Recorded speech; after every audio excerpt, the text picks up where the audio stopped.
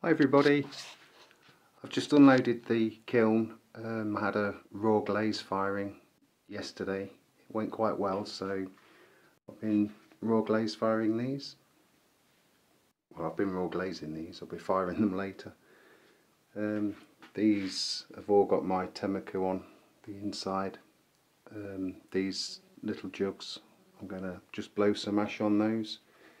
And these I'm going to dip again in a glaze that I've made up that just consists of, just find it, it's only 3 ingredients: board clay, china clay and wood ash, and it gives you this nice matte glaze. So nice and cheap, I can put on my functional wear and see if it sells. Actually quite like it. It seems to break in places where it's raised up, so if I do some sgraffito and try it on that. Yeah, here's the pieces that I unloaded from a raw firing yesterday. Some yarn bowls. This is the Temeko that I've just used. I think they're going to be more practical than these ones, but they're a bit prettier.